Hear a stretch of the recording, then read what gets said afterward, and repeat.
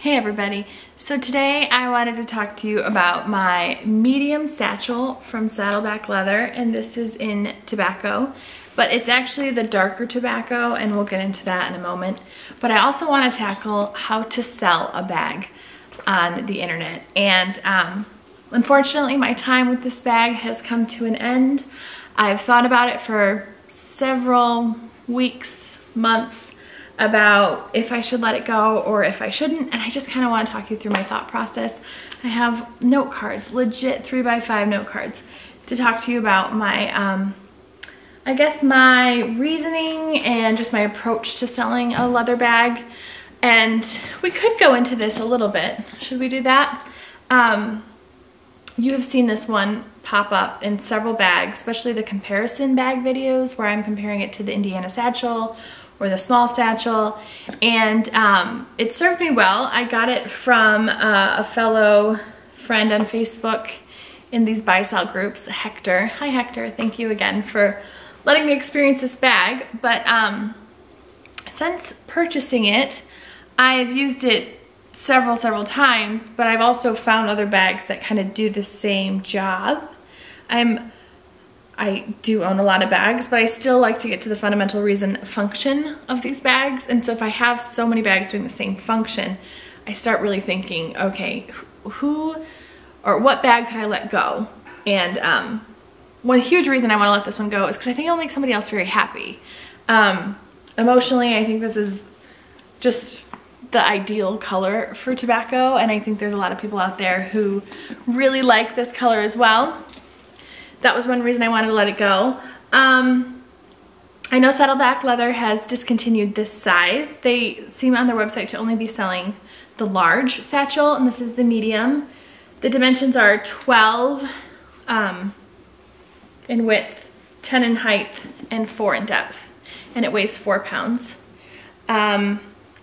This came to me extremely loved and well used. I mean, look at this. This is intense.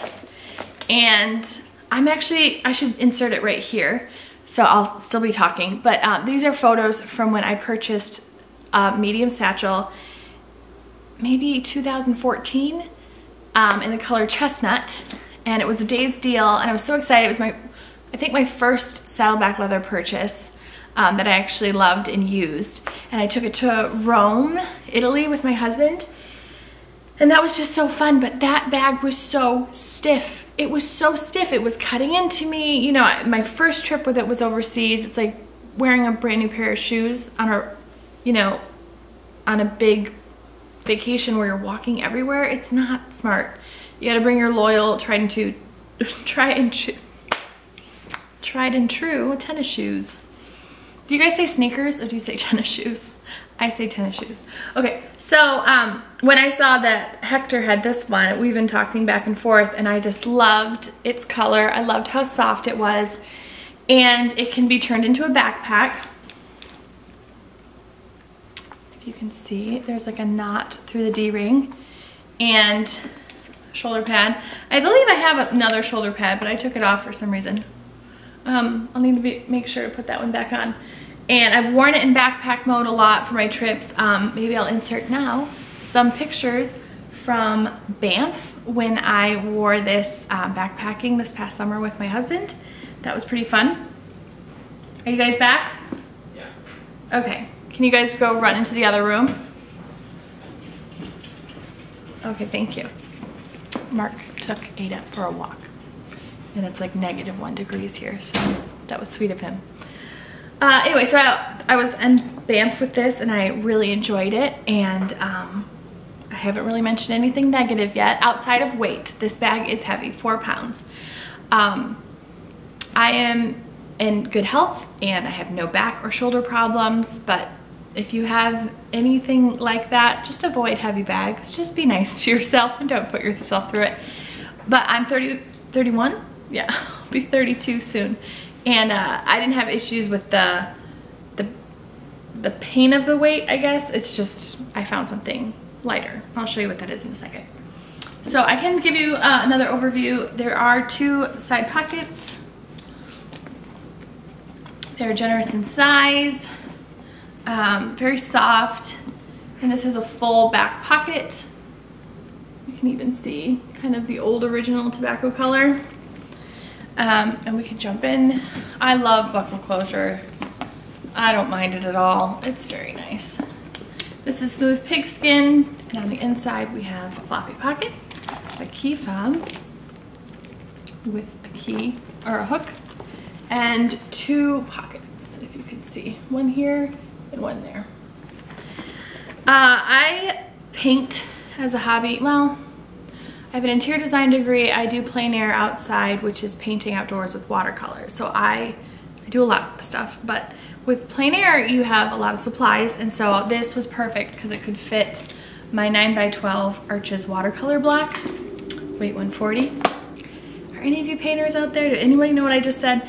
And this was perfect for my plein air supplies, a water bottle, my camera, snacks, you know. And it's just a good bag. But I have really found that looking at all my bags, I think I want to keep the ones that have the best function and the ones I use the most, the ones that bring me somewhat of an emotional joy or a great memory that goes with them.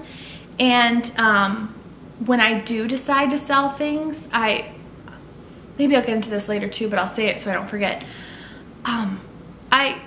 I separate the bags from the rest, the ones that I want to sell, and I just keep them in a different room for a month maybe, and I just let them be. I don't, if I want to use them, I use them, but if I didn't think about them and I didn't miss it, I mean, why can't I just sell it, have the cash, or trade for another bag? And maybe somebody else has been really looking for a medium satchel in this dark tobacco, which I hope is the case. So right now I'm going to compare it to my medium simple backpack, which once I bought that medium simple backpack, I have never thought for a second of letting it go. Don't they look like the same color? Here's your screenshot. So this is a medium simple. It's been in several videos. Oh, this is heavy too. It's got a great patina, just marbling everywhere. This has been in tons of trips with me. Still love it. This is the older model where it has the detachable straps, and these are the pads that are original, and I do believe Saddleback sells those pads again now because we all love them. So don't you see how they match? And there was a little bit of like, oh, you know, when I'm traveling, my 2 bags will match. I'll carry this, or Mark will carry this, or vice versa. So those compare. But here's the one that I'm replacing it with. I think that so far this is the thought process. This is the Love 41 Hobo Purse, and it has a very similar size. Can you see where I'm going with this? So why keep both if they both do the same function? And I don't want to hear that I have way too many medium-sized small bags that have the same function.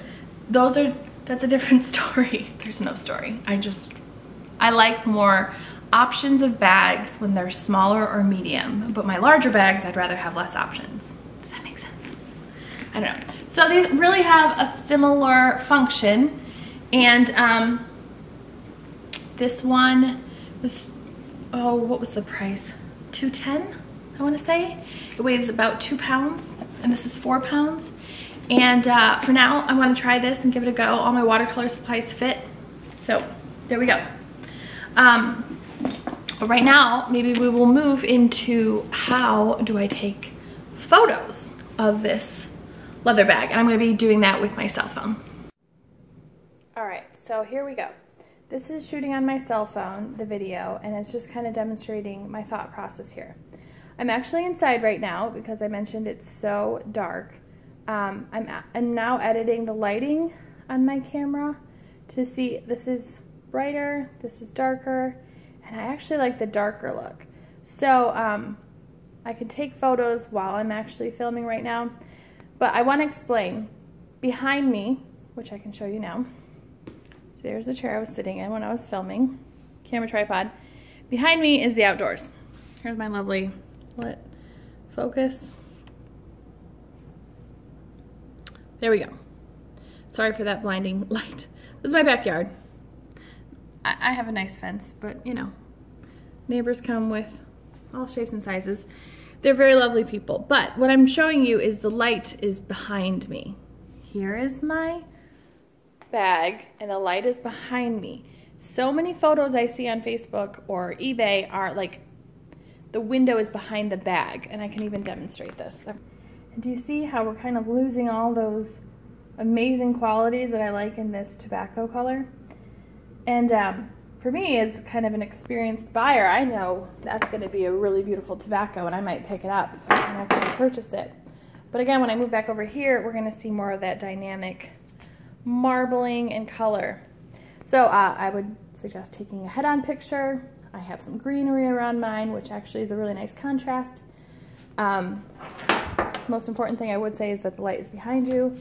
Take great pictures of the patina and the bottom parts of the bag. Actually, this is an example. I should stuff this bag to take a photo. And there's kind of like a difference in that.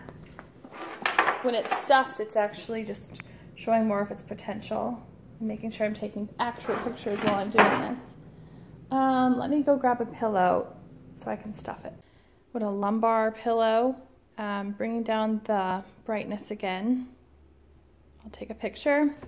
And with it stuffed, you're gonna see its full potential. It's just gonna look a little bit more rich. And you know what? You got competition when you're selling a bag. So you really should take, you know, an extra half hour of your day to make it the right way. So you can get, you know, the maximum amount of money you want from the sale. So this is the pillow sticking out. Can you see that? So maybe I'll go lower. And let's take a picture of the back. You know, really what I'm doing is I'm sharing way too many secrets of my own so that I'm going to have more competition out there when I'm selling something. I don't know, I just think information is so powerful, and you guys need to know possibly what I've experienced in my pros and cons of selling, and we can all learn from it.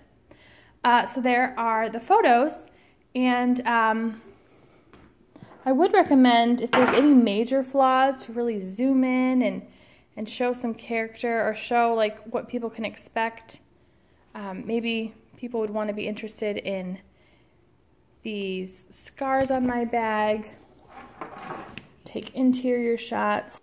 And because the light's behind me, check out how much more powerful that inside shot is.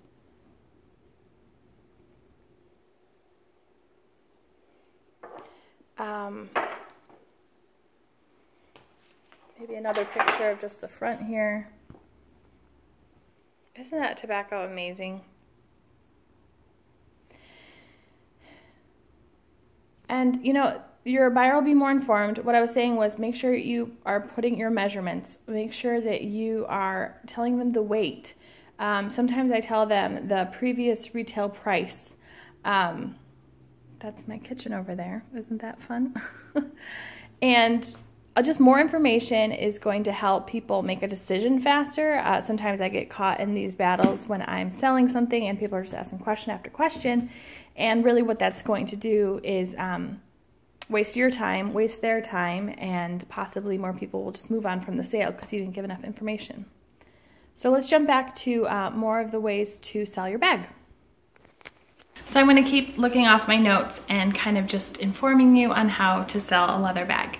And one more thing about the photos is I had that bag up on a table.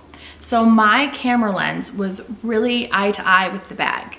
So if you have a bag on the ground and you're kind of shooting an angle more above it, that's not as ideal. So get the bag either up to your level or go down to the bag's level with your camera. And those pictures will turn out better as well.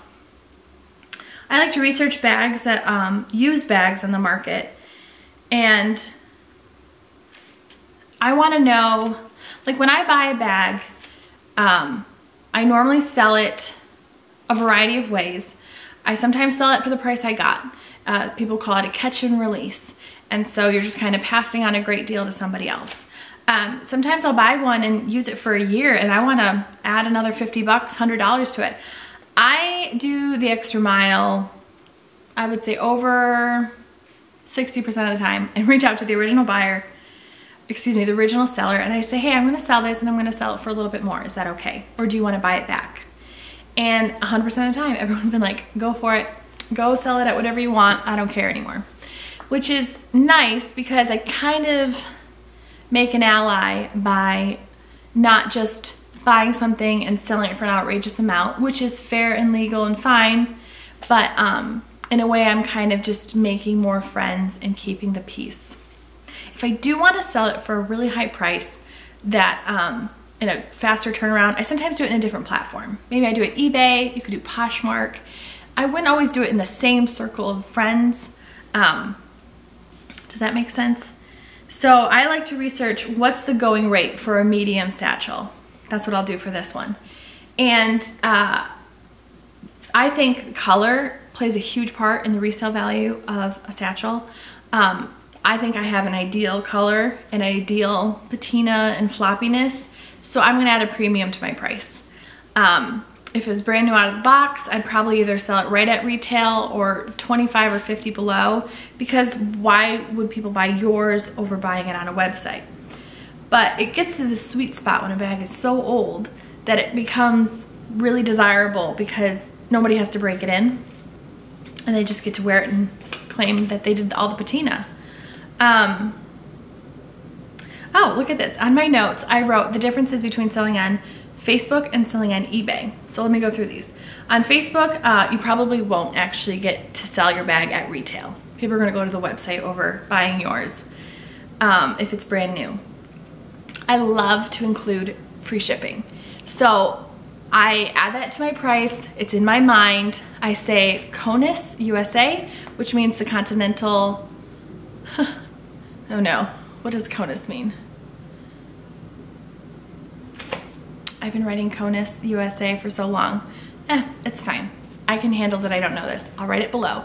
But what that really means is Continental US stateside, so that people, I'm not going to be shipping to, I'm not doing free shipping to Dubai, but I will negotiate with a buyer about shipping if it's international, and including Hawaii. So adding free shipping on my end, I'm going to use USPS. I'm going to print a shipping label at home, use one of my boxes, and I'll go into all of that in a moment too. But adding free shipping makes people see your price and just know that's their price. There's not going to be this added $25 for shipping. Okay, so Facebook, add great photos. There's a lot of specialty groups on Facebook. Are you guys fine that I'm just chatting to the camera? I always get nervous about this. I'm just gonna keep going. The views will tell me if you like it or not. Specialty groups. So I have a lot of Dooney and Burke bags, but I don't sell them in my Saddleback Leather buy-sell group or the Love 41 buy-sell group. I sell those in the Dooney and Burke sell group. I have some rough and tumble bags. Well, one, and if I were to ever sell it, I would start there. So start your bag, sell it in a specialty group first. I think you all know that one. So Facebook is my #1 preferred choice to place to sell a bag. My second is eBay. My preferred way of collecting payment is PayPal. And oh, here's another tip for photos. Consider modeling the bag. I'm 5'5", and I think that's a pretty average height. And sometimes it helps people understand what the bag will look like on you, especially if it's a newer bag to people. I just sold a Marlondo satchel to someone, and they were like, can you please put that next to other bags so I understand like relatively how big this is? And I put it next to a cereal box, so everyone knows what the cereal box size is. And it worked. It sold the bag. Include dimensions and weight. And this is a very case-by-case scenario, except returns. When I started doing this in 2014, I was really on the fence about everything. That was a lot of money. I couldn't understand buying something from a stranger of a bag I've never seen and just being stuck with it. So I reached out to the sellers and said, excuse me, could I pay for shipping back to you if I don't like this. So kind of a return policy in like the first 10 days. And bless their heart, 3 or 4 people in my exchanges have done that for me. And now I'm very confident in what I'm buying and what I kind of know what I'm doing and how much, if I'm buying something and I don't like it, I know I can resell it pretty quickly. But that's just an idea, and that is going to be sometimes turned down. But I was willing to pay the shipping, so it really just kind of wasted the other person's time, but they weren't going to lose any money. Okay, moving on to eBay. Why I like using eBay. A much bigger audience. These specialty groups, I mean, the buy sell one that I'm a part of with Mike Allen, hi Mike, and all the other admins, that's up to like 7,000 people. So that's pretty good, but eBay, you know, it's hundreds and thousands of people, and it's international, and it's just a broader audience.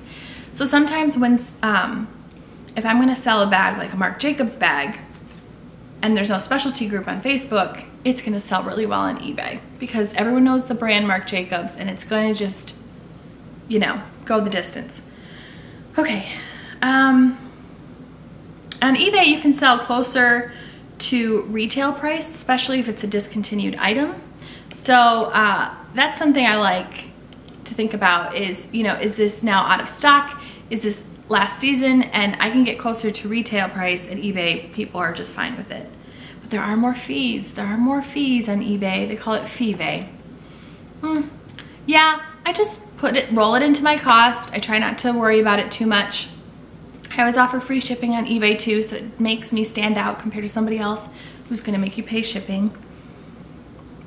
Oh, but I did write one clause. Don't put free shipping if it's a very, very heavy bag on eBay. That'll get you. Have the seller buy it. Like this 4-pound bag, if I were to sell it on eBay, I would add a lot. I would have no free shipping. Again, please add great photos on eBay.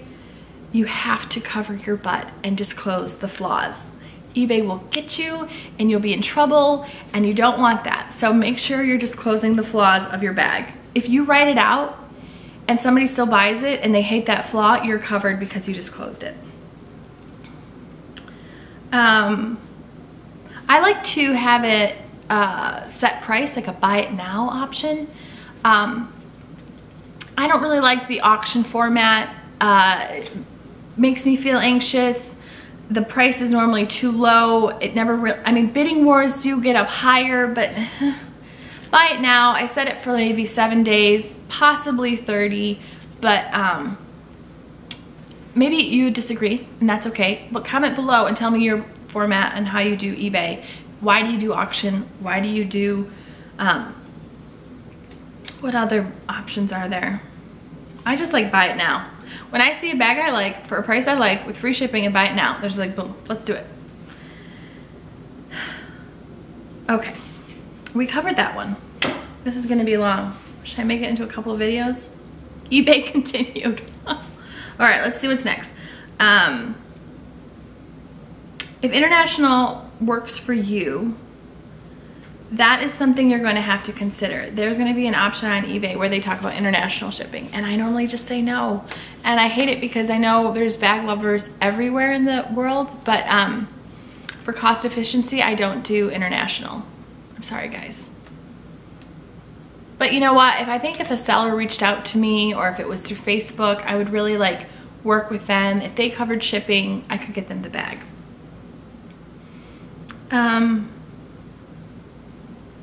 Yeah, I already said eBay is more successful with well-known, high-quality companies. So research these fees on eBay. It can be 10 to 20% of the selling price. And you know what? If you really need to make some funds, if you got medical bills, if you've got rent, you need to sell it, that's okay. You're making a sale.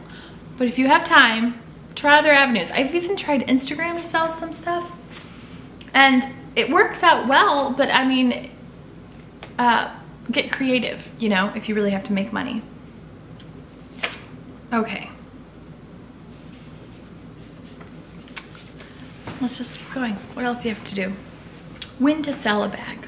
Let me see what this says. When you hesitate using it for more than one reason, whether excluded. So if you're hesitating using a bag because of weight, because of what you think people will say about the bag. I've had that feeling before. But I said except weather. So if it's raining, I don't use certain bags. That bothers me a little bit, but not enough to sell it. I wrote these like a couple months ago, and I'm just reflecting on them. If weight is an issue and you have health issues, sell it, always. Your health is always more important than these little bags. It's not being used or in rotation. I never set out to do this to have a collection. I do believe some people do this to have a collection. I don't need to collect these. I want to use them. I want to let them go. I want to get them for great prices. I want to explain to you all the values, pros and cons of a bag, but it was never to have a collection. So if it's not in rotation, I set it aside in a different room, in a basket, like a laundry basket, and just consider selling it. And sometimes it gets back in rotation. That's happened a lot. I have one bag, that Henry from J.W. Hume. It always comes back in my collection, even though I want to let it go. So I feel ya. The idea of someone using it daily makes you happy. Here's a big one, guys.